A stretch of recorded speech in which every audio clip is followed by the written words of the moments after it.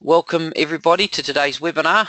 We're going to be talking about compressed air systems today, and in terms of getting the sizing right, so we'll be discussing some of the key parameters and specifications, things to be thinking about, with a few basic examples, and then in a couple of weeks' time we'll actually delve into some real in-depth case studies with all sorts of gory detail, building on the material we covered today. On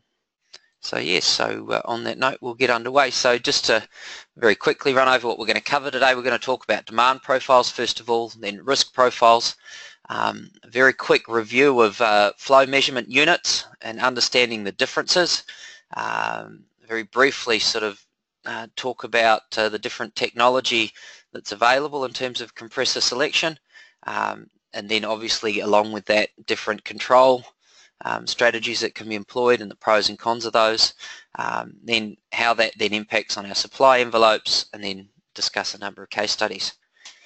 Okay, so just to start off, just a reminder, if we're looking at our compressed air supply side of the system, then we must only do that after we've covered and looked at and optimized, improved our demand side of the program. So obviously we then start with our demand profile, which hopefully at this point is our true demand profile, as opposed to leaks and artificial demand, inappropriate use, and so on. Then of course over the top of that you have some sort of risk profile depending on the nature of the business you're in, how critical your systems are, how critical compressed air is to that system, those processes, and sort of making sure that you are well aware of all the different possible challenges that you need to be able to face and that your system needs to be able to deal with. Then obviously included in that is a number of additional auxiliary plant or equipment, things like receivers, filters, dryers, in terms of what else you may need. Now of course, depending on how your air is being used, there's going to be some minimum standards that apply. Now we're not going to talk in too much detail today about the various standards, but it's just a reminder, if you're obviously in a food business or a pharmaceutical business, your requirements for your compressed air system are going to be a little bit different to someone perhaps say in a lumber mill or a pulp mill or a steel mill. It really does depend on the nature of the material or product that you're making and how the air is used.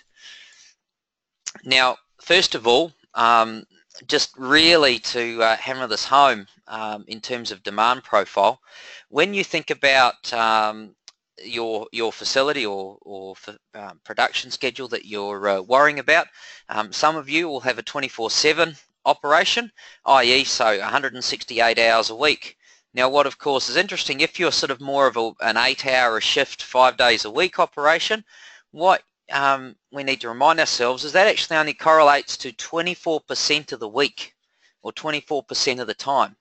That's before you factor in public holidays and so on and all the rest of it. So over an annualized system, if you're only operating one shift a day, 5 days a week, you're only actually doing something productive with your system 24% of the time.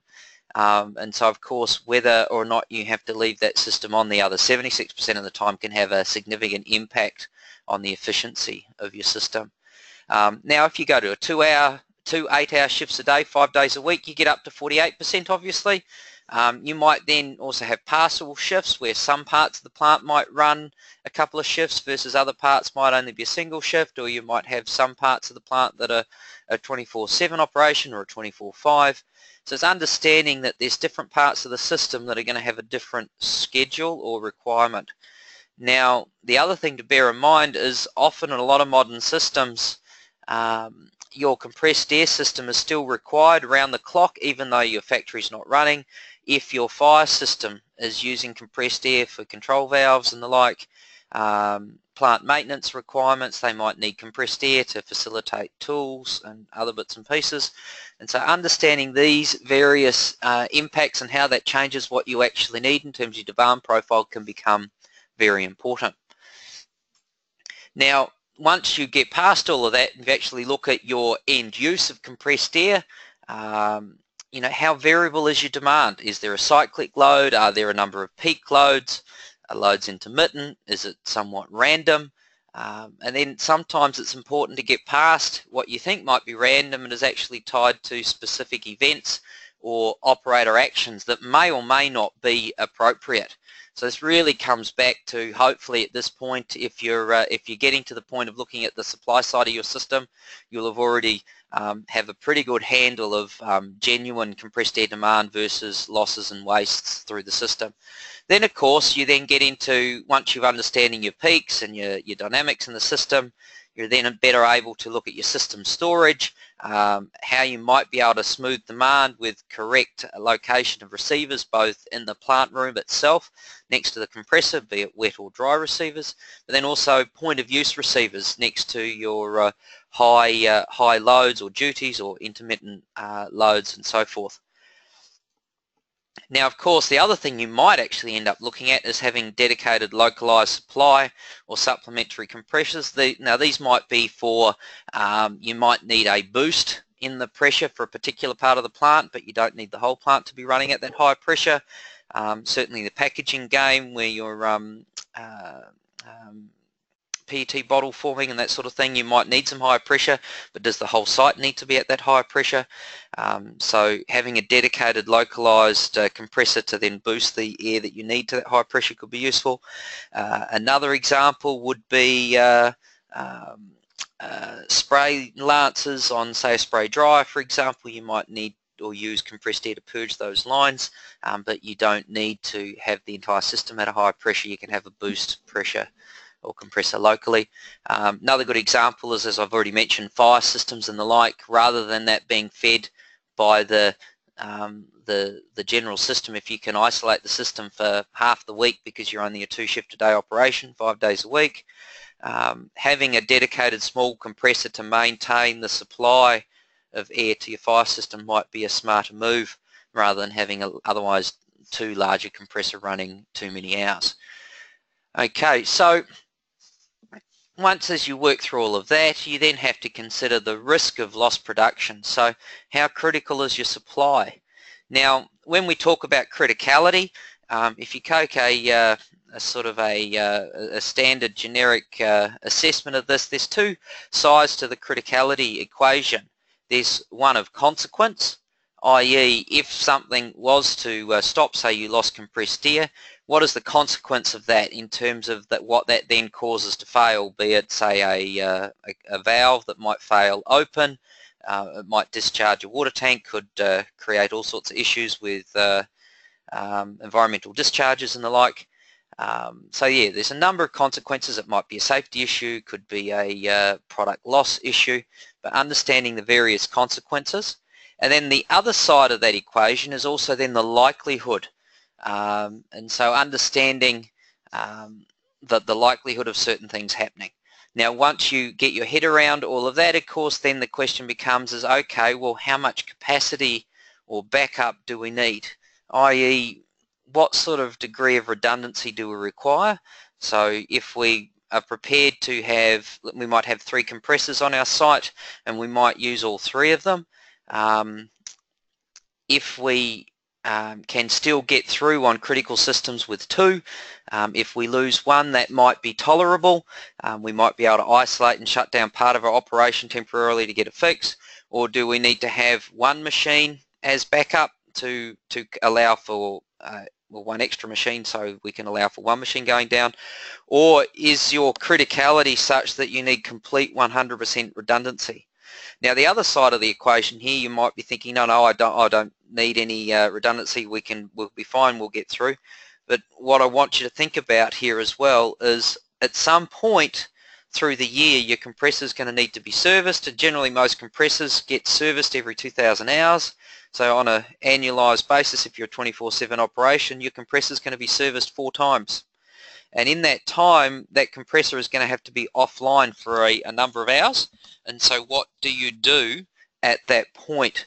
Now, if you're not running all the time, do you pay a premium to have your compressors serviced after hours, or are you paying a premium to your supplier to do that?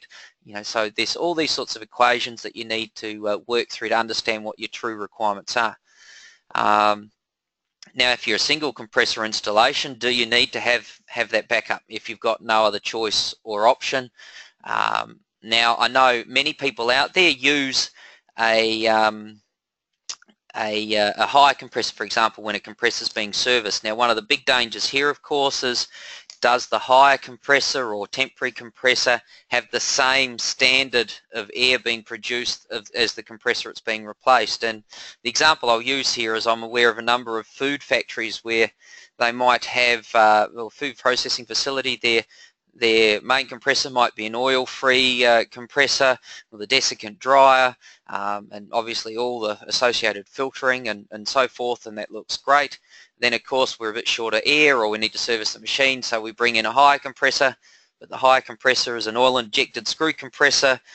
Probably if it even has a dryer, might just have a refrigerant dryer. Then of course we run into the trouble, well, what does that then do to what's being sent down your system? Are you relying on some filters and so forth? You've got to really understand that it's not just the quality of air that your compressor's doing, but what is your backup and what is that going to do in terms of contaminating your system. Now, with a multiple compressor installation, as we've already talked about, you can have a look at partial or full backup, or a number of options. Now, superimposed over all of this, we have a number of anxiety factors. Now, with a new system, you'll have issues around the danger of overstating demand, or thinking of future proofing. So thinking, oh yes, well, the business is growing, so in the future we might have a little more, so we can be tempted to put an even bigger compressor in. There's many instances that I've been aware of over the years where businesses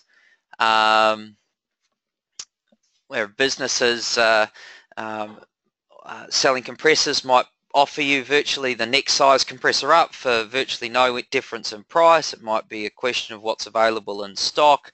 There's a whole number of reasons, and so it's very tempting to think, oh, bigger is better, and it's not always the case. And we'll talk a little bit more about that later today. Now, in an existing system, you know, we might have quite a few leaks, although we're taking the base or the view today that we've already addressed those sorts of things as part of the demand side of the system. But ultimately, you're still going to have leaks in your system. How quickly do you fix them? What else can we do to minimize waste? There might be plant upgrades, compressor replacements. Compressors do have a life. Becomes a question where you might have a compressor that's coming up to a major air-end rebuild, and those sorts of high or heavy maintenance upgrades can be up to sort of 60 or 70% of the cost of a whole new compressor. And so there are moments like that when you're coming up to those events, it can be well worthwhile reviewing your system and checking that instead of going like for like, is there an opportunity to right size your compressors to meet actually what your system demand is. So for many of you out there with a compressed air system, it's not just obviously when you're buying a new compressor, but when it's coming to replace or a major maintenance upgrade on an existing machine, it's a good chance to actually stop and think about making the right decision and ensuring that money that you spend might have quite an exceptional marginal payback by right sizing the system. Now, on that note, I want to take a detour here for a minute and talk about nameplate performance of compressors and talking about the different standards and numbers that get bandied around. Now, as I do this, we've just had some feedback from one of the suppliers who's listening in today. And so thank you, Tony, just sort of commenting that a number of organisations might be offering service intervals of 1,000 to 3,000 hours, whereas I've just mentioned 2,000 hours. So obviously it pays to check, and then I guess it's ultimately up to buyer beware in terms of are you over-servicing or under-servicing your equipment. And I guess that comes back to having a good relationship with your supplier and being very careful with what's negotiated in terms of how you do that. So thank you, Tony, for that input there. Always appreciated. So as we carry on, talking about when we're talking about sizing a compressor, everyone talks about you know, so many CFM or so many cubic meters an hour or cubic meters a minute or liters per second. But of course, air, being a compressible gas, has a variable property. as a function of both temperature and pressure, and of course air is not just air, it has other things in it. So humidity becomes a factor. And so when you read the fine print about the capacity of a compressor, you need to understand the different terminology that's used. Some people refer to free air delivery, or FAD. Other people might refer to normal flow, standard flow, actual flow, ANR, and so forth. And so what we need to understand is what are the differences here, and how do you compensate one figure to be able to compare it against another. The other thing, of course, is so we have a requirement that someone specified. Is there some anxiety factor on top of that? Are we going to oversize things, or have we actually captured it all? Is there a risk that it's undersized? Then, of course, how much does it actually fluctuate on a daily or seasonal basis? So here's some terms that we really want to just cover briefly. So standard is sort of the American term, and it refers to 14.4 psi absolute, okay, which is pretty close to 1 bar effectively, but 60 degrees Fahrenheit, which is 15.6 degrees Celsius. Now if you go to normal air, that's 1 bar absolute, 0 degrees Celsius, 0% relative humidity, now dry air. Now, of course, any of you that are familiar with the properties of air, you'll realise that seldom, if ever, unless, of course, you're putting a compressor down somewhere like Antarctica, you're not going to have 0 degrees and 0% relative humidity. And so generally there's always humidity, so even these sorts of numbers need to be compensated for. Then you've got actual, which is based on a specific reference condition that the compressor is using. Free air delivery is actually a volume based on the inlet conditions of the compressor. So the key thing here to realise is that when a compressor is sized, so they talk about the flow rate or the output of a compressor, that's not the volume of air at 7 bar or 6 bar gauge going down the line. That's that air expanded back out to a certain condition. So based on, say for example, if it's normal, it's that air if it was expanded out at 1 bar, 0 degrees and 0% relative humidity. Now the last one down there, of course, which is probably the closest, is the French term. You love the French, atmosphere normale de référence, which is basically 1 bar absolute, 20 degrees Celsius, but you'll notice it's the one specification that actually has a relative humidity specified, which is a lot closer to the real world. Now, why does this all become important? Well, what we're going to do is we're going to take you through a number of scenarios where you can see how much you can undersize or oversize a compressor if you use the wrong numbers. And before we go into this, I do want to just share very briefly, there was a site that was built recently here in New Zealand a few years ago where the consultants and the suppliers all kind of mucked it up effectively. And one of the key fundamental assumptions or errors that led to the compressor being undersized was everyone assumed that free air delivery was basically the same as normal air. And of course it wasn't, because free air delivery, especially in summer, it's at a 20 or 30 degrees inlet temperature and fair bit of humidity. Once you compress that air down, it was nowhere near the normal airflow.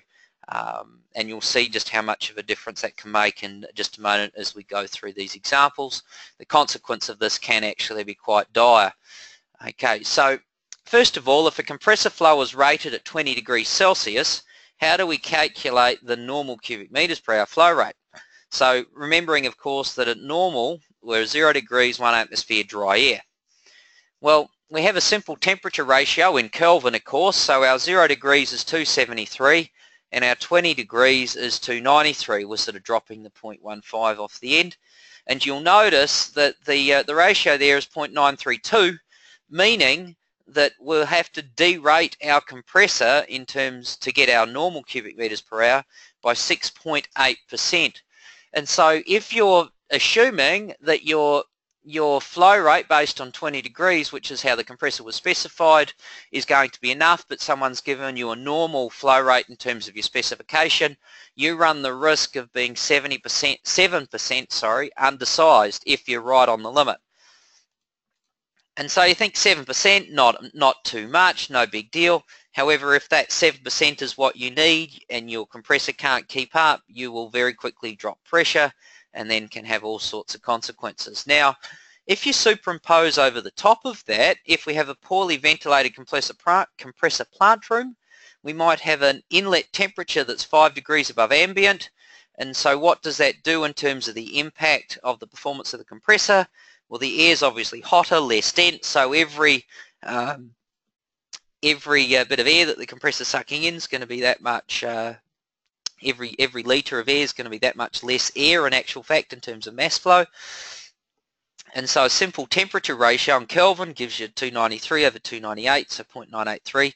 So therefore, even just 5 degrees above ambient in your plant room is sort of nearly 2% derating on the compressor.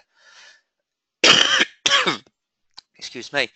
Now, if you increase that to 10 degrees, which is very common to see, as you see sort of the temperatures in plant rooms and the like, simple temperature ratio again is actually a 3.3% reduction.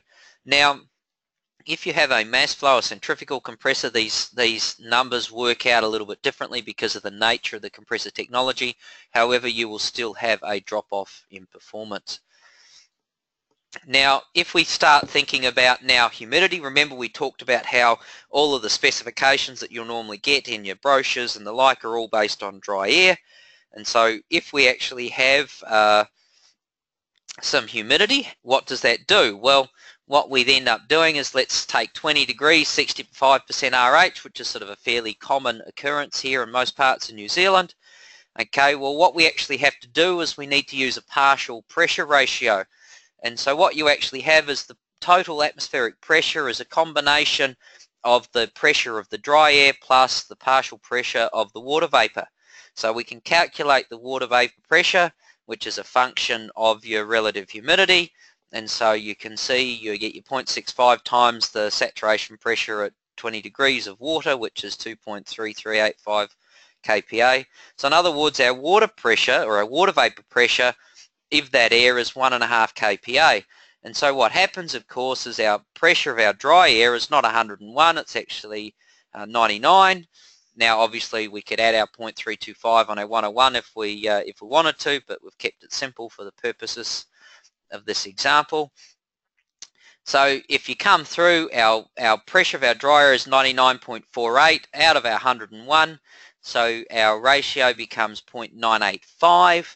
So just that little bit of humidity adds another 1.5% in terms of the derating of the compressor. So very quickly, if you've got a high temperature inlet, i.e. you're above ambient because your compressor plant room has not got a ducted inlet, add on to that the higher temperature above your zero, add on to that some humidity, and very quickly all of these percentages accumulate and they multiply, and it's not uncommon to be 10% under what you think you're getting in terms of the sizing of the compressor. So you've got to remember that that water that we've just talked about has to go somewhere, and as we compress it, that's going to actually come out and become a liquid in our line. So having drains or some sort of removal or a dryer to capture that and remove that water becomes important. So correcting for inlet humidity, just once again as another example, if we have 40 degrees, 75% RH, we've seen this actually on a number of sites where the compressors haven't been thought out too carefully as to where they were placed.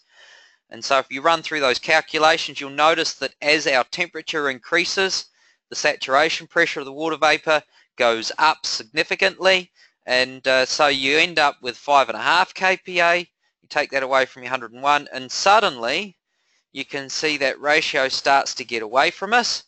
Now if we then add, so it's over 5.5% there for the humidity correction, we then throw on top of that a temperature correction, we then get a combined correction, okay, which means that our compressor in that environment actually has to be derated by over 17%.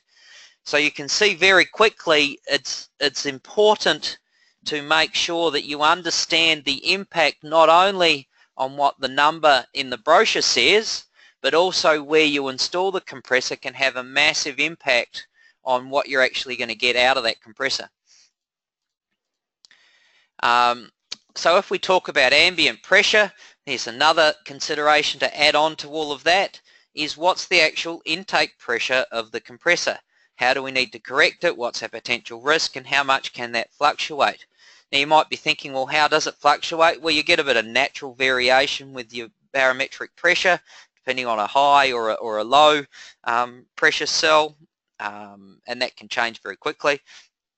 Obviously through the seasons that might change, but the big one is actually the filter elements that you have at the intake to your compressor. If the filter elements are undersized, generally they're going to clog up a lot quicker, have a higher pressure drop, and can all impact on the performance of the compressor. So if you consider a inlet filter pressure drop, okay, it's not uncommon to see a standard inlet filter to have sort of a 4 kPa pressure drop. Of course, that's the cheap installation instead of having a much bigger inlet filter bank. Now, in a simple pressure correction ratio, if we take our 4 off our 101, the actual compressor itself at its intake downstream from the filter is no longer seeing 101 kPa, it's only seeing 97. And so therefore we've got to derate the compressor simply by 4% just by virtue of the pressure drop across our inlet filter. Now, if we add into that we've now got our compressor at altitude, we then need to correct to what happens to our pressure depending on where we are. So I've put a couple of extremes there where you could actually have a compressor running. If you go down to the coastline of the Dead Sea in Israel there, we're actually at minus 400 meters below sea level, so our actual ambient pressure becomes 106 kPa. You could go to sort of say a high altitude of 1,000 meters. We had a plant actually a number of years ago that was at 1,200 meters above sea level, and no one thought to compensate for altitude when the compressors were sized, and obviously there was a consequence in terms of the performance of the compressors. But to give you an idea, there's probably not too many places here in New Zealand. There are a couple with this sort of installation, but you can see it's a substantial drop. If you go to somewhere like Denver in the US, they sort of talk about the mile-high city, depending on which part of Denver you're in, as opposed to whether you're actually a mile high or just under, just over. But your inlet pressure there is down at 84 kPa. So if you take those 3 scenarios, doing your pressure ratio, so your 106 over your 101, 90 over your 101, and 84 over your 101, you'll see at the Dead Sea you can actually uprate the capacity of the compressor by 5%. At 1,000 meters you're going to have to derate by 11%, and in Denver you're going to have to derate that compressor by 17%. So if you're at sea level, it's probably no big deal. Now in New Zealand, there's probably a number of places like Taupō and some of the ski resorts that use compressors. This can become a significant issue as you start to add some altitude on, in terms of even a couple of 100 meters can make a difference. Okay, so the other thing to think about is the ventilation of your plant room. Is it too hot, and what will it do? Here's an example. Okay, so we have a compressor intake located in a process area. So this is the 40 degree 75% that we've already crunched the numbers on. We add into that a blocked filter because it's wet. There's a bit of debris, and because it's wet it's clogged the filter. We have an ambient pressure of 101 and an ambient temperature outside of 10 degrees, 50% RH. So you can work out what the vapor pressure of the water is. So you've got your 50%, so 0.5 times the saturation pressure of water at 10 degrees, which gives you 0.61 kPa. So what we then do is we need to do an inlet temperature correction. So that's our 273 over 313, so it's your 0.872. Your humidity correction, which is your pressure minus the vapor pressure of the water over your pressure. Then you have the inlet filter correction.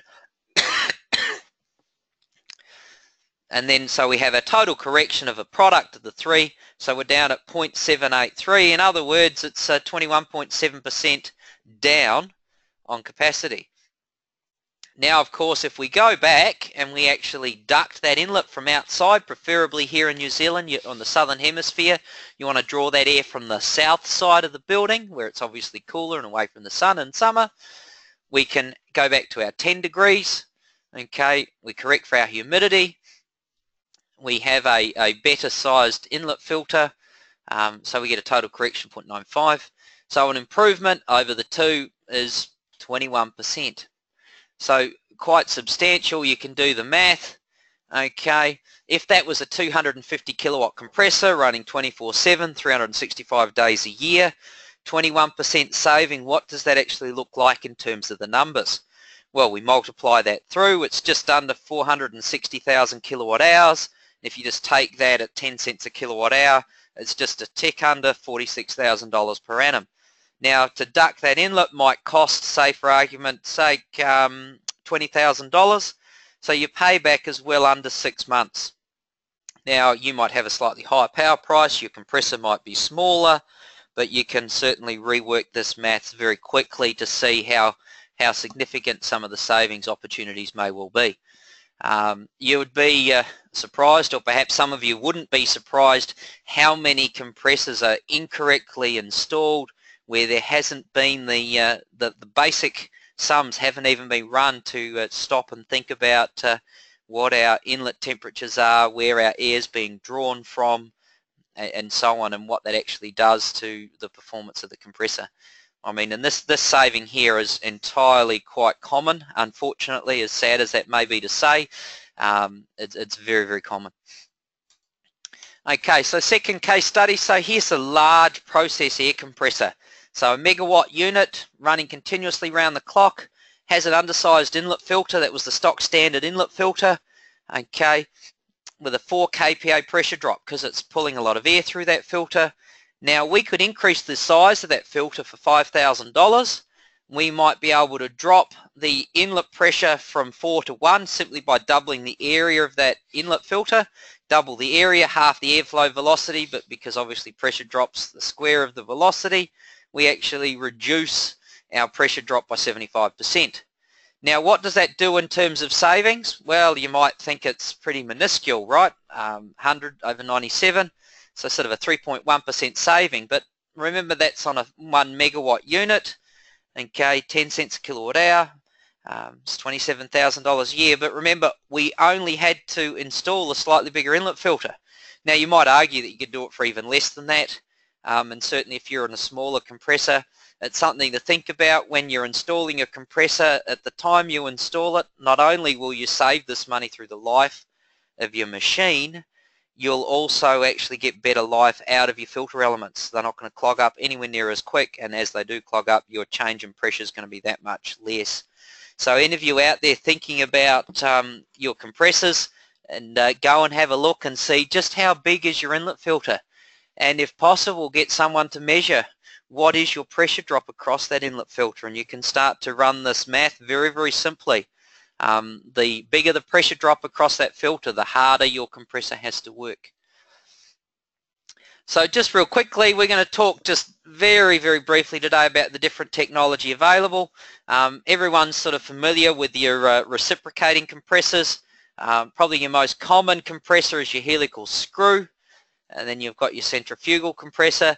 There's a number of other compressors in terms of variations on your rotary positive displacement. So you've got liquid ring scroll, vane compressors, lobe compressors, and the like. Generally you don't see too many axial compressors unless they're sort of in a very specific dedicated use. Now depending on the nature of your application, you're going to use a certain type of compressor, but obviously the predominant one in the market nowadays is the helical screw. You see a few reciprocating compressors, but not too many. Now what's interesting, of course, is often overlooked that your reciprocating compressors, especially the old good ones, actually are more efficient than your screw compressors by and large. A little bit more difficult in terms of getting good installations. Noise can be an issue. Your centrifugal compressors tend to be a little bit bigger.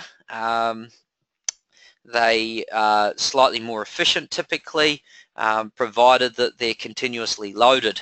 There's some sort of special requirements to use them correctly, control them correctly, and so it's something that you need to understand the technology and ensure that you're using it and applying it correctly.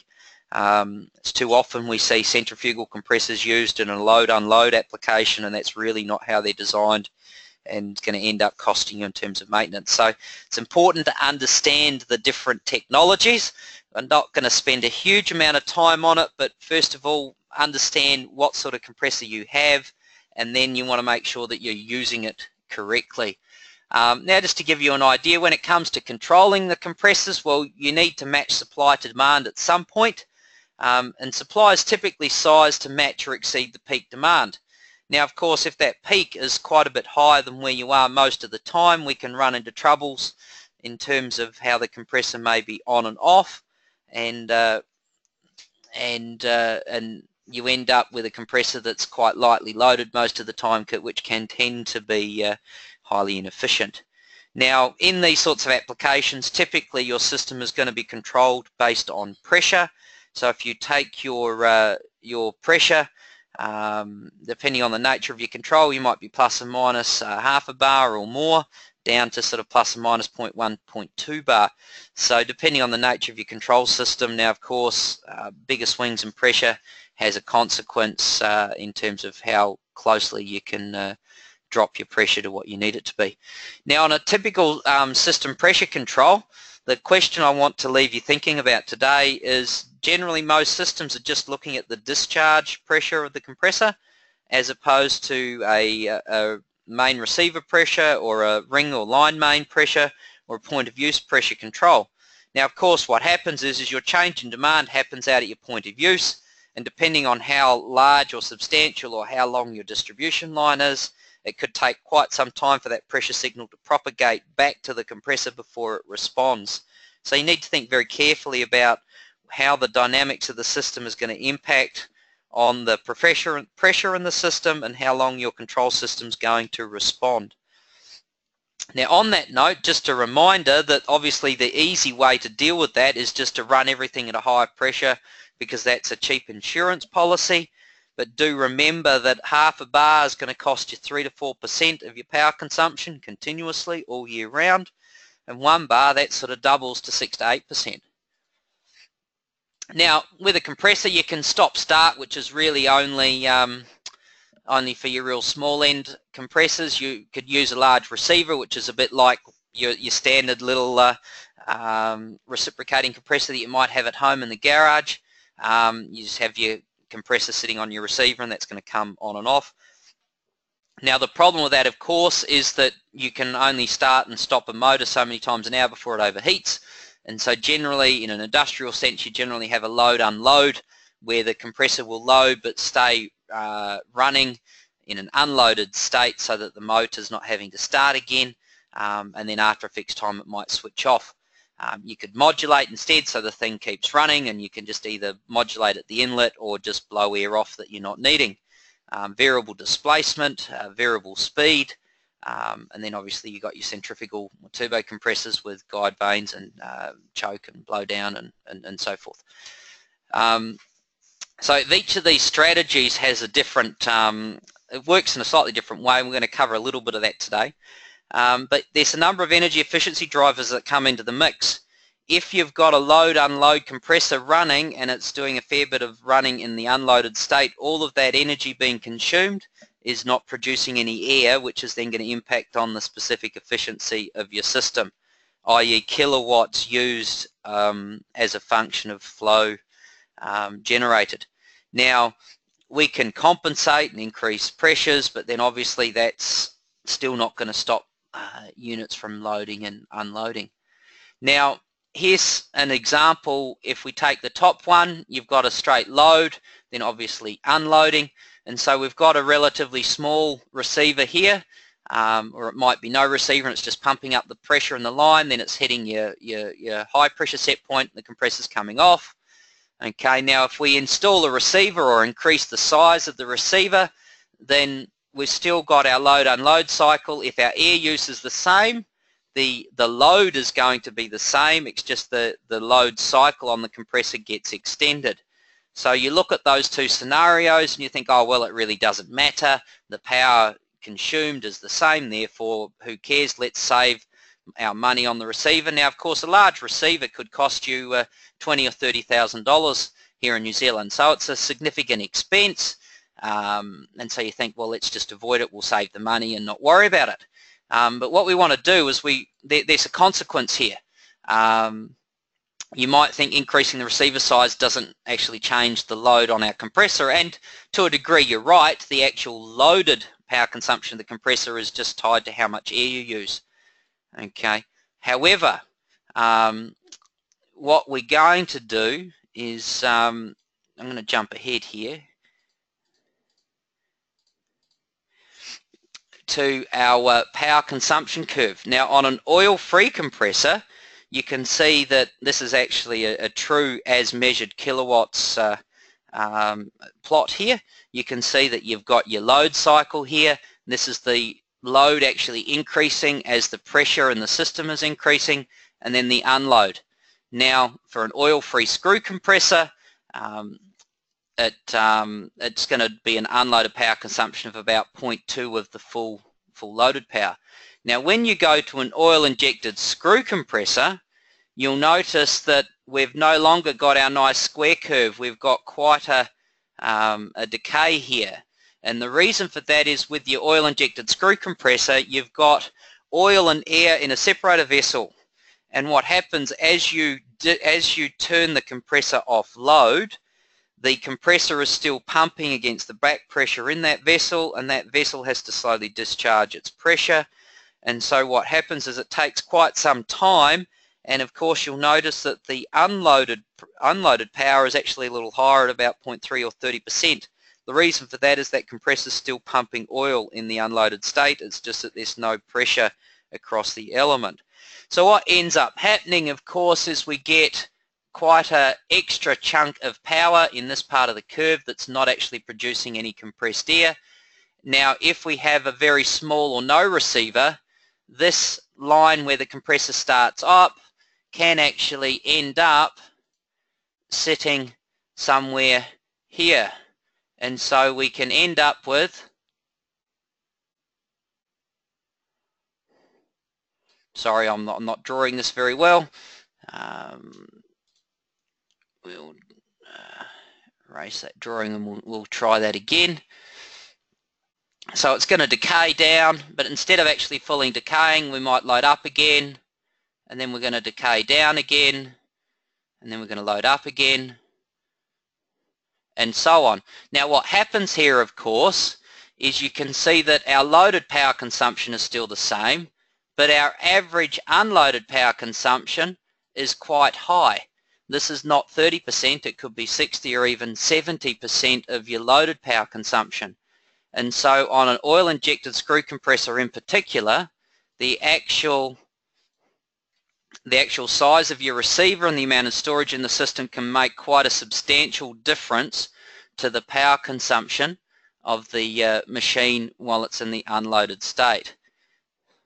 So what we're going to do here is we're just going to go back. Okay. And so when we're doing a load and unload compressor, need to understand what's actually happening across that control time, and in particular what's happening in terms of our cycle time.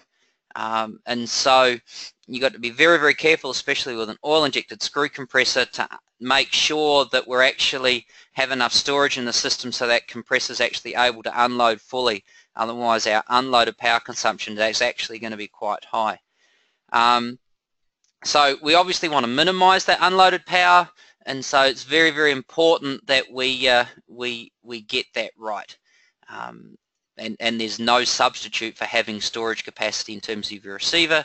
And ultimately at the end of the day, if it's loading and unloading or rapid cycling, which it's not uncommon to go into a compressor plant room and see a compressor loading and unloading sort of inside sort of 20-30 seconds, which is A, not very efficient, but B, from a mechanical point of view, wreaks havoc on the long-term life of the equipment.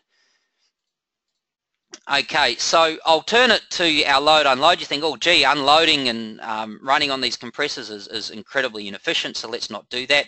How about we modulate control? And again, well, what happens if we inlet modulate? We're going to use a throttle on the inlet, and what that actually does is it introduces a high pressure drop across the inlet to the compressor, which is obviously actually going to increase the required pressure ratio and power usage on the compressor. We could use inlet guide vanes, which will reduce our pressure drop, but it has the same sort of effect. So you can sort of see here, if you've got the open inlet, you've got no pressure drop, and then you can start to have quite a substantial pressure drop. Now the other way that they can modulate is they can just blow the air off, and in that case all you're doing is making air that you're not actually using, which is just absolutely catastrophic on your efficiency as well. One of the most inefficient forms of control. It's amazing how often you still see this being used. I commented earlier about centrifugal compressors or your turbo compressors. The reality is those compressors don't like loading and unloading, and obviously one of the solutions that has been used in the past is to just bleed off and blow off excess air so you don't have to unload the machine. Obviously, once again, incredibly inefficient. It's very important if you're using centrifugal compressors that they are sized appropriately and used appropriately, not necessarily the most effective trim compressor, depending on their size. You have to be very, very careful that they are matched to the load and that the turn down capacity of the units is adequate to meet your demand variation, or you've got other ways of supplementing that with some alternative compressors. So very, very important to get that right. It's going to cost you substantially in terms of the modulation control. So really all of this comes back to when you're specifying your system and getting your sizing right. There's no substitute for understanding your demand profile, and it's very, very important that you understand how you're actually going to control the compressors in an efficient and stable manner. Now, variable displacement compressors, they obviously have an outlet from the screw which is adjustable, which effectively changes the capacity of the unit, which can lower your power consumption. At very, very low turn downs, the efficiency does start to drop off. However, they can be quite an efficient unit. Variable speed units, obviously proportional speed control, slightly better efficiency at low end speeds. You can get slightly better turn down. You do have thermal losses from the VSD, higher initial cost, and the big thing that gets often overlooked is it introduces quite a number of additional modes of failure. Now, we're not going to go into that today. We covered that briefly in our VSD webinar a number of weeks ago, but these are all issues to bear in mind in terms of your preparedness to expose yourself or introduce additional risks to your system. Now, the VSD technology these days is fairly robust, provided, of course, you're using a reputable supplier. It's just another example out there today of counterfeit or substandard or poor quality equipment being substituted to save costs as part of the supply chain. And this equipment, so very, very important to understand who you're buying the equipment from, where its sources, understand that supply chain. It becomes very, very important, or you may unwittingly be introducing additional failure modes into your system with a substantially different risk to what you might envisage. Now, most of those failure modes that that I'm talking about there are addressable, but once again, if you're not on top of your procurement, or someone in procurement's decided they can save a bit of money, if they're not on top of some of those details, they could be unwittingly introducing some substantial risks to your business. Just to give you a comparison here in terms of efficiency, blue is your standard load-unload screw compressor, green is the same compressor fitted with a VSD. You'll notice at the top end that the power used is actually slightly higher, and the reason for that, of course, is you've got your losses across your VSD. Now, the red, of course, is your modulation, and so you can see, depending on where your compressor is predominantly sitting, depends on what's obviously going to look, and you'll notice that at no time is the modulation a smart move, just to be clear. Obviously, lower loads, the VSD comes into its own. Now, for those out there that are thinking, hang on a minute, what about your other compressors that might have variable displacement? Yes, they also come into their own here, and this is where you can start to split hairs and have a conversation. A comment's just come through from one of the suppliers in the business in terms of that. So I really thank you, Campbell. Appreciate the comment. I'm not going to get into a debate today about the various suppliers and technologies. We'll try and keep it vendor neutral. But the key thing is understand that when you're looking at the specification of a compressor, it's not just the headline number at 100%. Understand what that profile looks like through the full range of operation of the system, and be particularly careful in terms of the turn down as to what's promised as opposed to what might be delivered. Once again, if you're using reputable suppliers, you should be okay, but be very, very careful. But don't be afraid to sort of say, well, you know, if you're in the procurement game getting one of these compressors, you know, make sure that you have acceptance standards as part of your project. You know, measure it and actually verify that the system's doing what was promised. You know, it's always interesting when you talk to the suppliers and when you go from what's in the brochure versus actually have them sign up to deliver a agreed performance spec. It's interesting how things change. I know there's a number of instances where compressors actually get derated, or they put a bigger motor on, all because actually, we need to make sure that we deliver this, and suddenly the risk profile changes a little bit. Now, bear in mind, if you play that game, then you can expect to pay a premium on the cost of your unit, but I guess it's back to the same old adage, you get what you pay for. So if you want to talk about a single compressor installation, you got key parameters that you need to be worrying about. So the demand profile, understanding the size of your peaks, the storage requirements, end-use pressure requirements, distribution pressure drops, supply side pressure drops, so across your dryer, your filters, and so forth, and then obviously how that all relates back to your discharge pressure at the compressor. Now, when you go to a multiple compressor installation, you might have a single plant room, which keeps it fairly simple.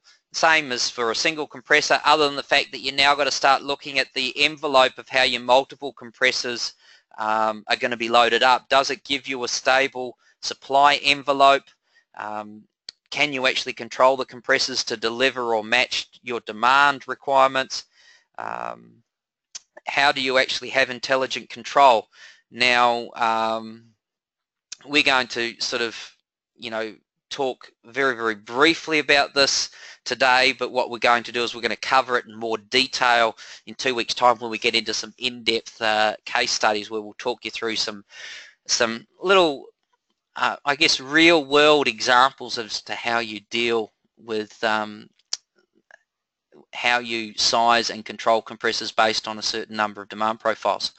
Now, when you have multiple compressors with multiple plant rooms, things get a little bit more complicated, especially if the systems are interconnected. Do you have single control or is it independent control? Do the compressors service different plants with different profiles, different shifts? Some might be 24/7, others might be limited shifts. So you need to pay particular close attention to what's happening to your system pressure.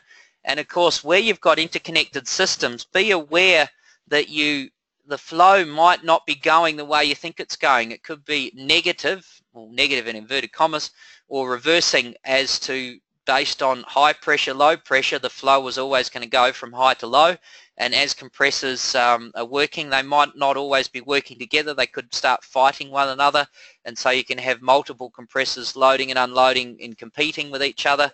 And so it becomes very, very important to get that right and understand what's actually happening in the dynamics of the system.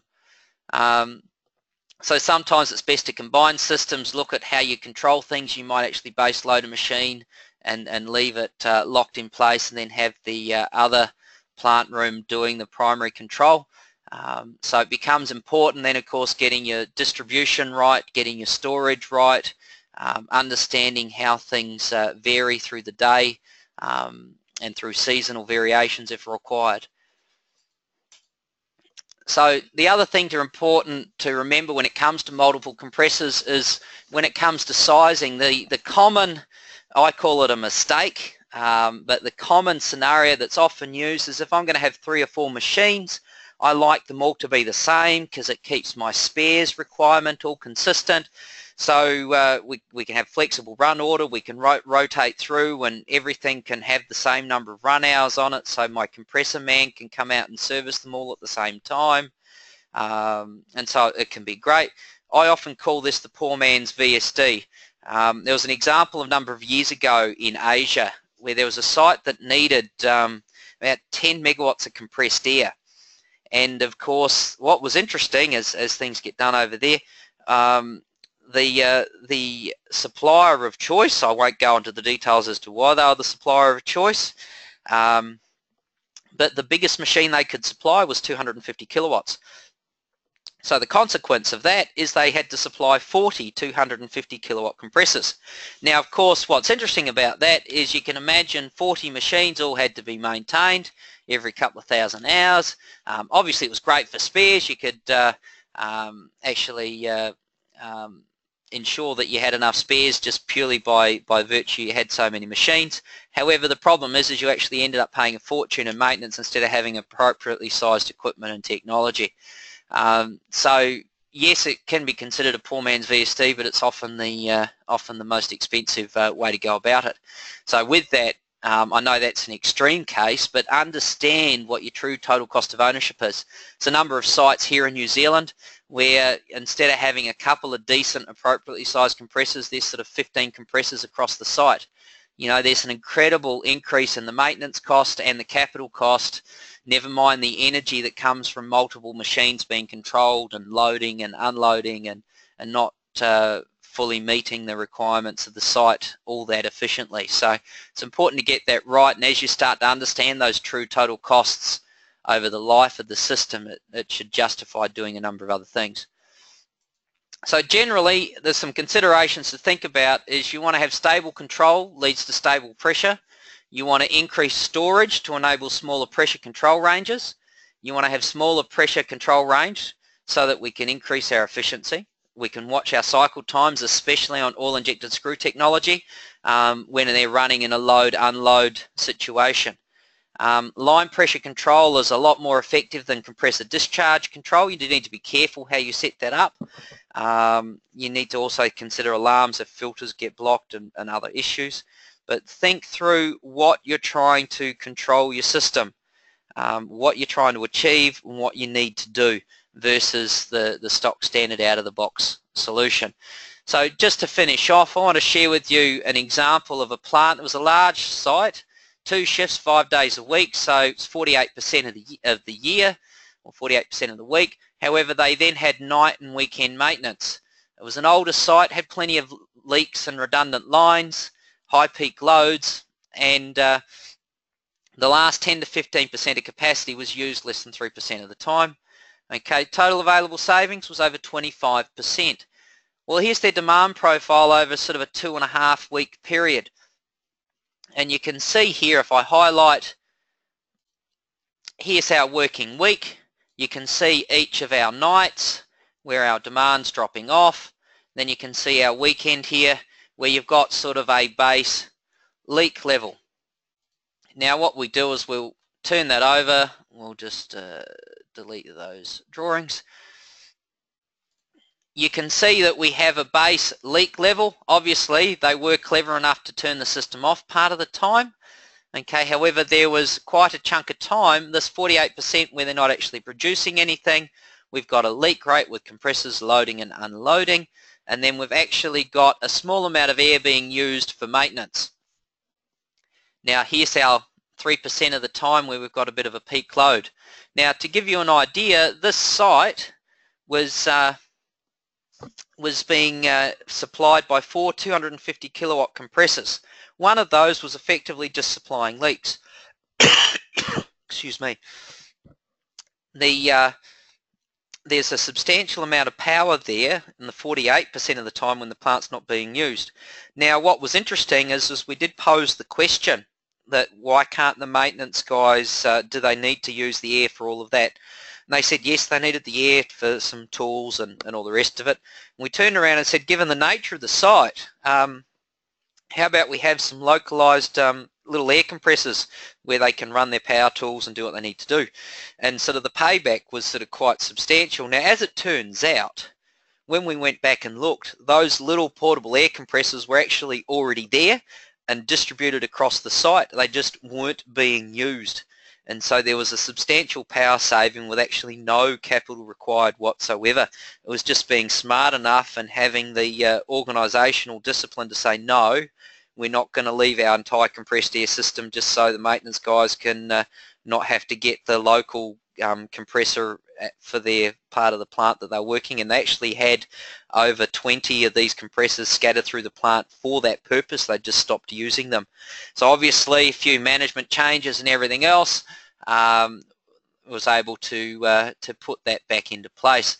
But you can see here that we've got a fairly substantial variation in demand, and so having the ability to meet that demand, there was some significant savings in terms of getting the compressors more appropriately sized to meet that and improve the control of the system.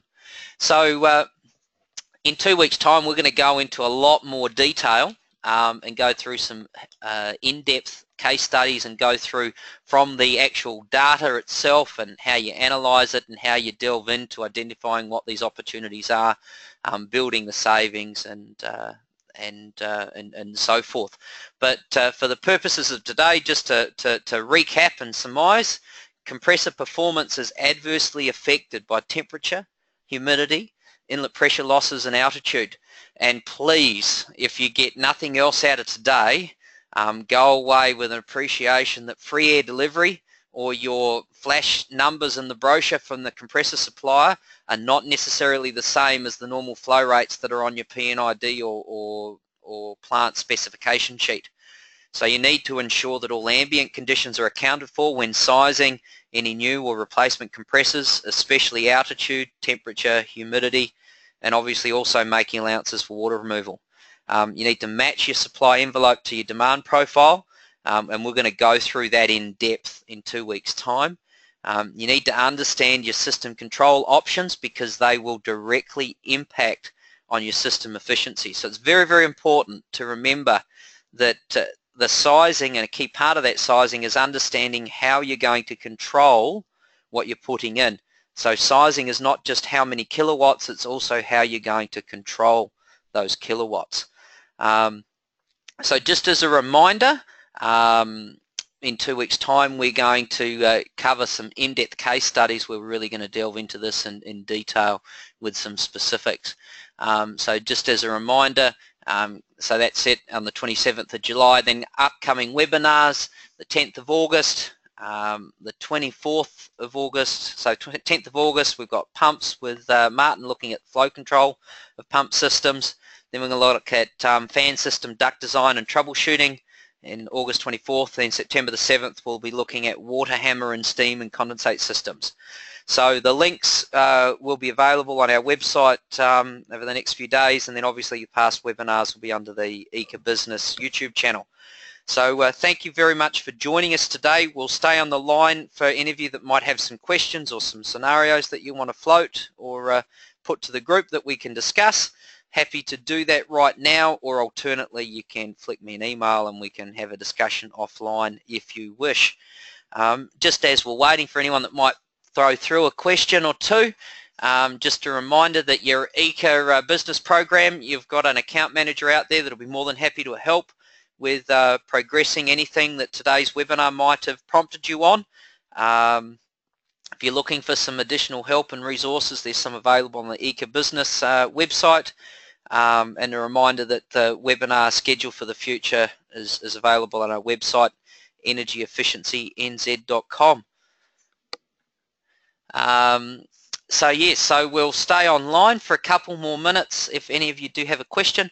Otherwise, like I said, feel free to flick questions through or drop me an email offline after the webinar today. So thank you very much for tuning in. And like I said, we'll give you a minute or two more. Yeah, we'll go from there.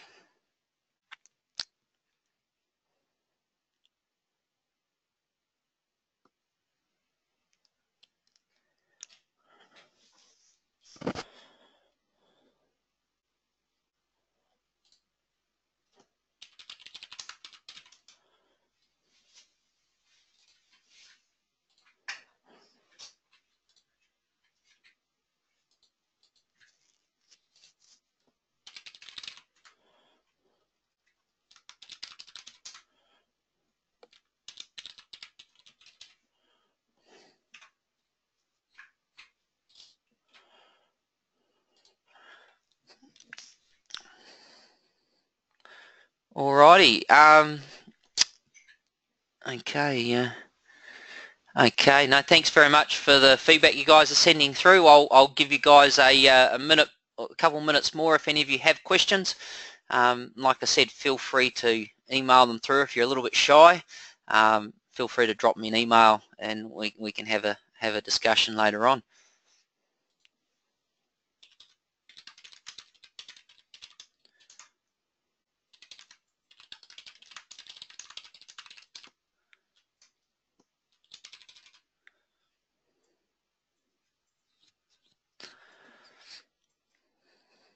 All right, well, on that note, we'll sign off. And like I said, stay tuned for the recording, which will be available over the next couple of days. And like I said, any other questions, feel free to send me a point.